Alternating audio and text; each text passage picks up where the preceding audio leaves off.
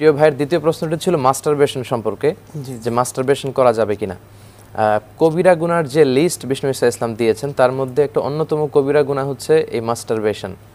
কারণ একজন পুরুষের যে সিমেন বের হয় একবারে, ওই এক ড্রপ সিমেনের মধ্যে 20 কোটি শুক্রাণু থাকে। তার মানে হাজব্যান্ড ওয়াইফ যখন ইন্টারকোর্স করে একজন পুরুষের দেহ থেকে যে সিমেন্টটা আউট হয় তার একটা ড্রপ সিমেন্ট থেকে 20 কোটি মানুষ হওয়া সম্ভব। কিন্তু আল্লাহ তাআলা হয়তো একটা বা দুইটা শুক্রাণুকে ডিম্বাণুর ভেতরে অ্যাটাচ করে মানুষ তৈরি করেন। তো যারা এটা করবে কিয়ামতের দিন আল্লাহ তাআলা তাকে বলবে এই শুক্রাণুগুলোর তুমি জীবন দাও, যেগুলো তুমি অন্যায়ভাবে নিজের খায়েশকে চরিতার্থ করার জন্য করেছো, তুমি জীবন দাও। এজন্য এটা অনেক বড় ধরনের কবিরা গুনাহ। কিন্তু সবচেয়ে ক্রাইসিসের বিষয় হচ্ছে বর্তমানে যে সময় এর মধ্য দিয়ে আমরা পার হচ্ছি, পর্নোগ্রাফি খুবই অ্যাভেলেবেল। আপনি ফেসবুকে ঢুকলে কিংবা ইউটিউবের সার্চ বক্সে আপনি আপনার যা মনে চায় আপনি লিখে দিলেই ওরা এটাকে আপনাকে দিয়ে দিবে। ব্লু ফিল্ম এটা খুবই অ্যাভেলেবেল। আমাদের চারিপাশে নারীদেরকে বিজ্ঞাপনের পণ্য করা হচ্ছে, সস্তা ভোগের পণ্য বানানো হচ্ছে, নিষিদ্ধ পল্লী থেকে শুরু করে অনেক হোটেলেও এগুলো চলছে।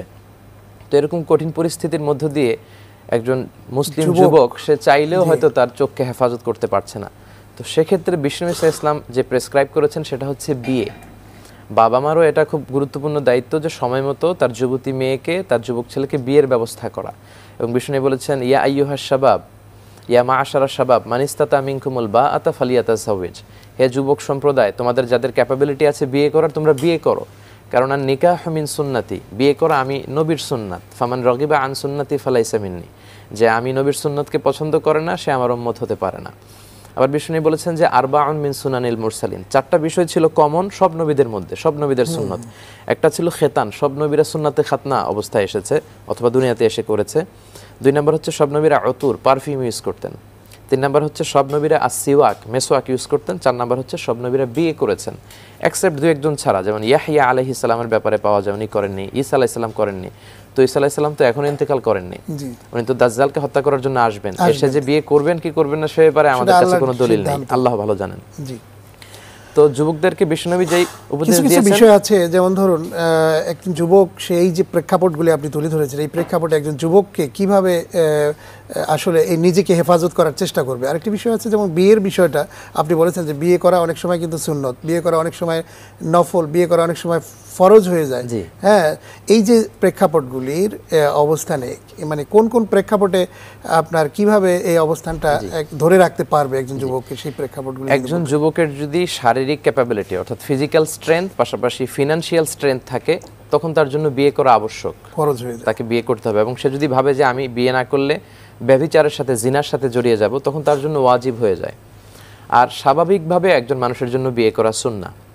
কিন্তু কখনো যদি এমন হয় যে সে ফিজিক্যালি খুব উইক, সে বিয়ে করে হয়তো তার ওয়াইফের সে ডিজায়ারকে সে পূরণ করতে পারবে না, তখন আবার এটা তার জন্য হারাম হয়ে যায়। তো আপনি যেটা বললেন যে এই পরিস্থিতিতে একজন যুবক কিভাবে নিজেকে হেফাজত করবে, আমরা যদি কালামুল্লাহ মাজিদের দিকে তাকাই, আল্লাহ বলছেন কুল্লিল মুমিনিনা ইয়াগুদ্দু মিন আবসারিহিম। প্রথম কথা হচ্ছে যে হে নবী আপনি মুমিনদেরকে বলেন তারা যেন তাদের চোখ নামায়, lower your gauge, lower your eyesight, মানে আপনার চোখকে আপনি নিচের দিকে অবনমিত করবেন। একজন মুমিন চাইলেই এলোপাথারিভাবে যে কোনো দিকে তাকাতে পারে না। তো এই দৃষ্টির লাগামটাকে যদি আপনি কন্ট্রোল করতে পারেন তাহলে এই পাপ থেকে আপনি বেঁচে যাবেন, কারণ দৃষ্টি থেকেই এই পাপের সূত্রপাত। বিষ্ণু বলেছেন আন-নাযার সাহামুন মাসমুমুন মিন সিহামি ইবলিস, এই দৃষ্টিটা হচ্ছে শয়তানের অনেকগুলো বিষ মাখানো তীরের মধ্য থেকে ভয়ঙ্কর একটা তীর, যেই তীর দিয়ে শয়তান যুবক যুবতীদেরকে কাবু করে ফেলে। একজন ছেলে মেয়ে ডিরেক্টলি কোনো খারাপ সম্পর্কের দিকে প্রথমেই যায় না, প্রথমে তাদের চাহনিটা বদল হয়, একজন আরেকজনের দিকে তাকায়। আল্লাহ ওই জায়গায় বলছেন তোমার চক্ষুকে নিম্ন, ইসলাম ওইখানেই ব্লকেজ করে দিয়েছে। ইসলামের পদ্ধতি হচ্ছে যেখানে যতটুকু ব্লক করা দরকার অতটুকু ব্লক করে দিয়েছে। এবং পুরুষদেরকে চোখ নামানোর পাশাপাশি তার পরের আয়াতেই আল্লাহ বলছেন ওয়াকুল্লিল মুমিনাতি ইয়াগদুদনা মিন আবসারিহিন্না, আপনি মুমিন নারীদেরকেও বলেন তারাও যাতে তাদের দৃষ্টিকে সংযত করে। তো এই দৃষ্টির লাগাম যদি আমি তুলে ধরতে পারি, এখন আমি ফেসবুকে ঢুকলেই, এখন আমি ইউটিউবে ঢুকলেই অনেক ধরনের শয়তানের হাতছানি, এই নোংরা অশ্লীল ভিডিওগুলো দেখানো হচ্ছে। তো সেক্ষেত্রে আমাদেরকে যেটা করতে হবে, কখনোই ক্লিক করা যাবে না কোনো পর্নো ম্যাটেরিয়ালসের উপর। Never click on any porno material, click করাই যাবে না, কারণ পর্নোতে ক্লিক করেছেন তো মরেছেন।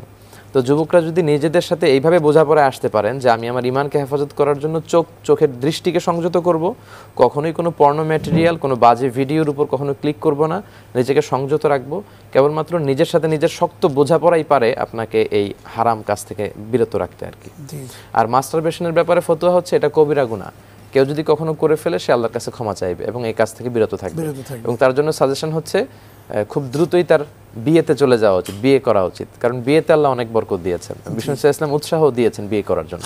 এবং বিয়ে করার সামর্থ্য না থাকলেও যদি কোনো যুবক বিয়ে করে ফেলে, আল্লাহ রাব্বুল আলামিন কিন্তু তার জীবিকার পথ এবং পন্থা কিন্তু দিয়ে দেন।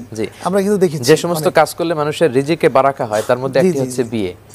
এবং এমনও হাদিস পাওয়া যায়, এক সাহাবীর কাছে কিছুই নেই, বিষ্ণু ইসলামের কাছে এসে বললেন আমি বিয়ে করব। তো রাসূল বললেন হালে আইন্দাকা সাদাক, মানে হালে আইন্দাকা মাহার, মোহর আছে? সে বলল নেই। কি আছে? কিছুই নাই।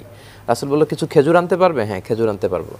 তো একটা মেয়ের সাথে উনি এই সাহাবীর বিয়ে পড়িয়ে দিলেন খুতবা দিয়ে। পরে খেজুরের বক্স নিয়ে মেয়ের হাতে দিয়ে বললেন যে তুমি এটা নাও, তোমার স্বামী তোমাকে মাহার হিসেবে দেওয়ার মতো আসলে কোনো কিছুরই যোগ্যতা রাখে না, সামর্থ্য রাখে না, এই এক বক্স খেজুরই হচ্ছে তোমার বিয়ের মাহার। তো রাসূল বিয়েটাকে সহজ করে দিতেন। এখন সমাজে আমাদের যেটা দেখা যায়, ছেলে পক্ষ মেয়ে পক্ষ উভয়ই তারা এমন কিছু ট্র্যাডিশন প্র্যাকটিসের মধ্য দিয়ে বড় হয়েছে বা যেগুলোকে লালন করে, এগুলোর সাথে ইসলামের সম্পর্ক নাই। ইচ্ছে করে আমরা এই বিষয়গুলোকে খুব বেশি কমপ্লিকেটেড করে দিয়েছি, ফলে বিয়েটা হয়ে যাচ্ছে কঠিন। 50 লক্ষ 60 লক্ষ টাকা না হলে বিয়ে করা যায় না, 30 লক্ষ টাকা দেনমোহর না দিলে বিয়ে করা যায় না। ইসলাম কিন্তু আসলে এটা আমাদেরকে শেখায়নি। ইসলাম এই যে আগের যে কথাগুলি বললেন যে হারাম যে বিষয়গুলো, এর থেকে নিজেকে বিরত থাকবার জন্য ইসলাম সুন্দর সিস্টেম দিয়েছেন। সেই সিস্টেমগুলো ফলো করলে কিন্তু একজন যুবক তার সুন্দর জীবন গঠন করতে পারে। আপনাকে অনেক ধন্যবাদ, অত্যন্ত চমৎকারভাবে বৈশাখী টিভির শান্তির পথে অনুষ্ঠানে জীবন ঘনিষ্ঠ প্রশ্নের উত্তরগুলো আমাদের অনুষ্ঠানে দিয়েছেন। বৈশাখী টিভির শান্তির পথে অনুষ্ঠানে আপনাকে অনেক ধন্যবাদ। আপনাদের সবাইকেও ধন্যবাদ।